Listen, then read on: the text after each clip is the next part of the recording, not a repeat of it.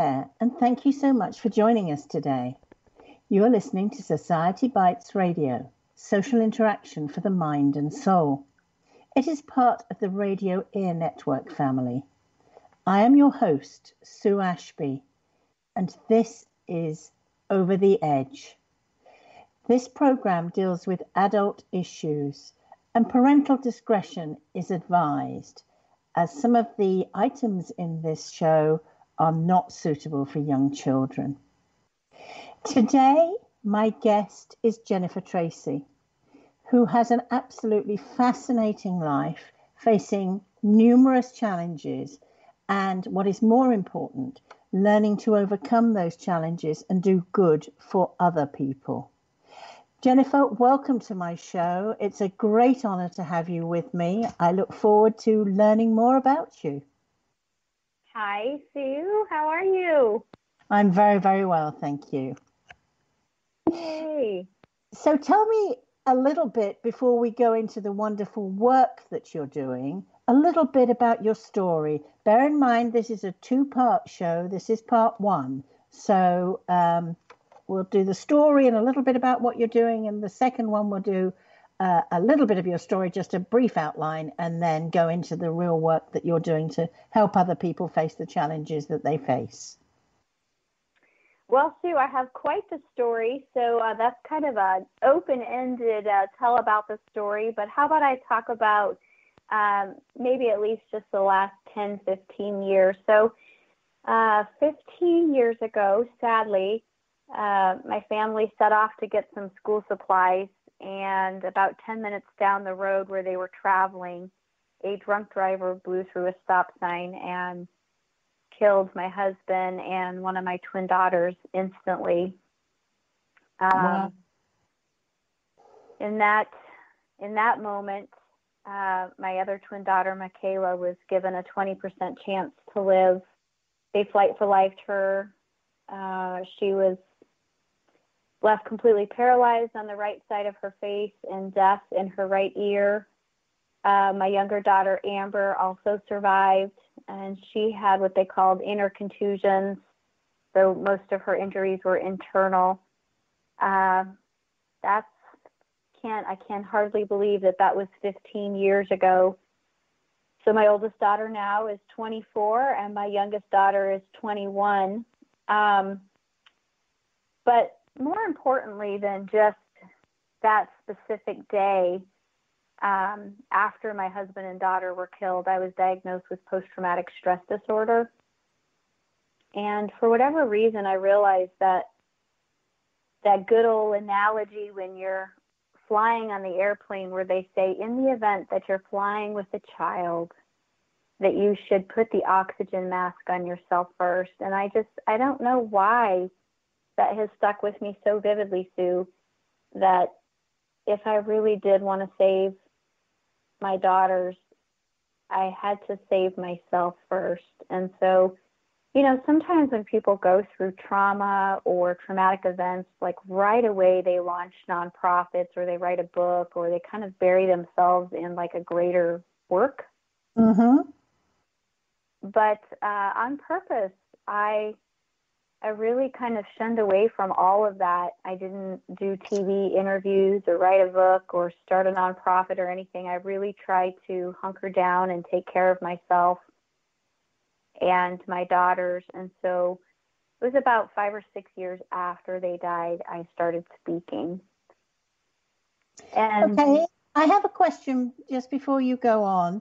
Your PTSD diagnosis, was that because of the accident, or was that just related to prior stuff? So that's what's so interesting, is like that's kind of what really inspired me to write my book and my programs and stuff, is that my PTSD diagnosis actually came out of some therapy that I was doing because I was already really struggling and had been suicidal and had been in the psychiatric unit. And so, yeah, if you can imagine kind of already having lived through a bunch of trauma, and then my husband and daughter were killed. It's So like the that's like the PT, ultimate blow, isn't it? It's unimaginable that after going through a lot of hard things, you then get whacked again. I did. And again, most people think, wow, if you were already struggling and already suicidal and all of these things, how in the world did you pull yourself up, after your husband and daughter were killed? But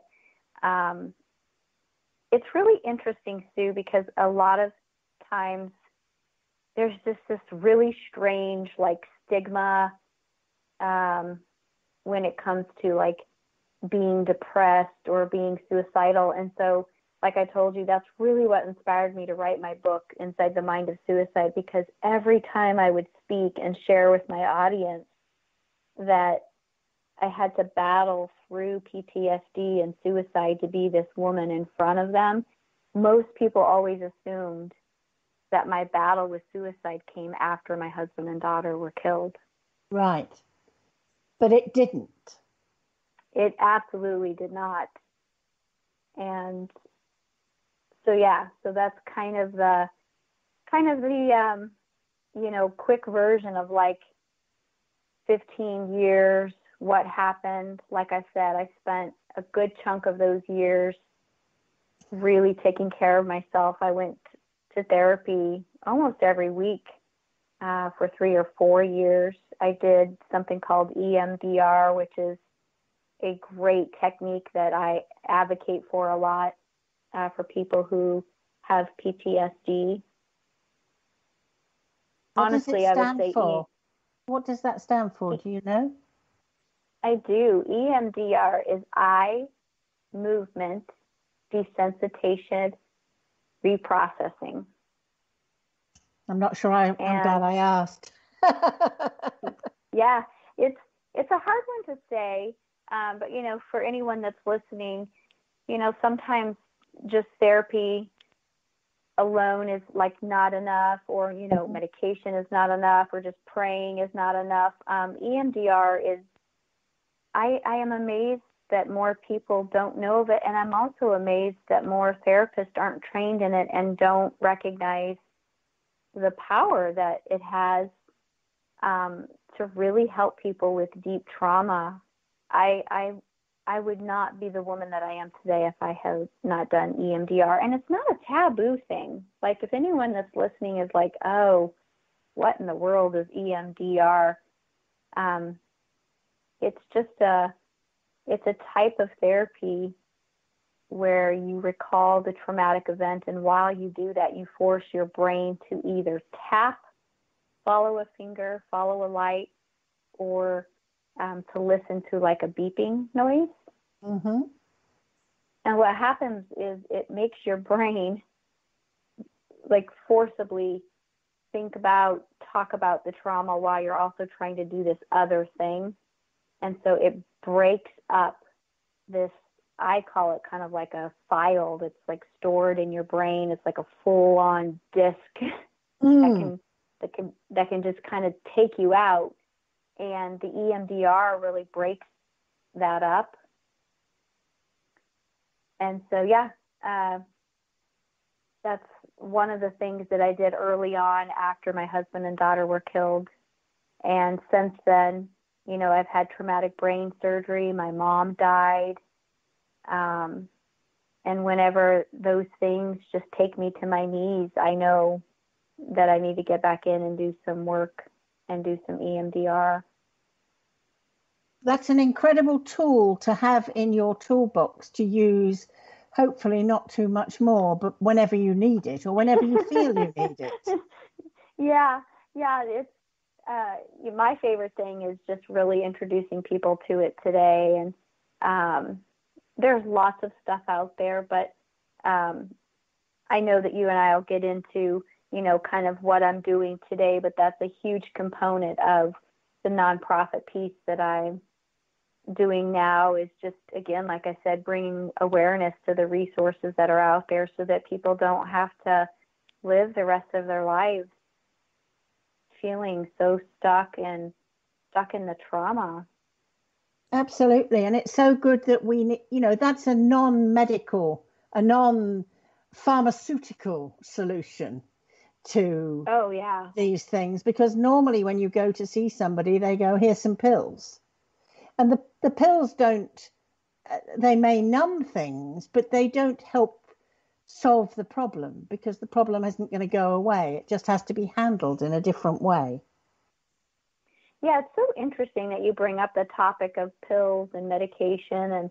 And again, I'm so passionate about it because I feel like there is just not a black and white solution when it comes to medication.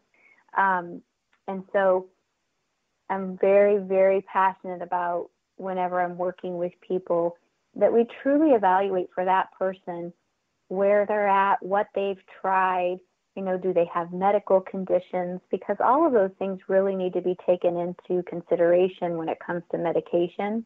Mm-hmm. So for myself, being completely honest, and again, for anyone that's listening, when my husband and daughter were first killed and I was first diagnosed with PTSD, I was on quite a bit of medication and I hated it. I was so resistant to having to take it. But the truth is, Sue, that when I didn't take the medication, I was under so much stress that I would have such severe nosebleeds that I would have to go to the emergency room and have my nose cauterized just to get it to stop bleeding. Wow.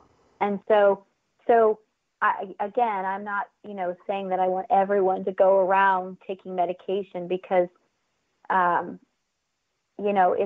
it'll only Band-Aid if you don't also do internal work and move through some of the things that you're going through. But I definitely feel like there is a time and a place for medication. So I worked myself off of those medications. I'm no longer on all of those things that I was on. Mm-hmm. But for some people, if they have to take medication, there's no judgment from me in that. Again, it's not a black and white solution. Everyone has to really kind of evaluate for themselves. Everybody's case is different, isn't it? I mean, everybody is a true individual in how they cope with whatever life challenges get thrown at them throughout their life. Yeah, absolutely. Can I ask you what took you to such an extreme point of depression that suicide even became an option in your mind? Yeah, Sue, that is really the story of where this all started. So I was a young mom. I was 24. I had 3 little girls. And sadly, I had to have a hysterectomy. I could not get my female parts to work. I had gone a year, and it just, so I had to have a medically induced hysterectomy at 24, and they took out my ovaries. And for anyone that knows anything about that, that's just not a good situation to find yourself in, where they take that hormone out of your body. But here's what happened to me. You're talking to a go-getter, graduated a year early from high school, had my cosmetology license at 17, opened my own hair salon, owned my own home. I mean, even though I'd been through a lot of stuff as a young child, I was just a go-getter. But at 24, after the hysterectomy, I started feeling depressed. I noticed I just didn't feel myself. I didn't want to do things. I was withdrawn. I didn't go to the typical events that I would. And so I went in and talked to my doctor, and he made me kind of do this like intake form to see if I had depression. And this was all new for me. I talk about it now as if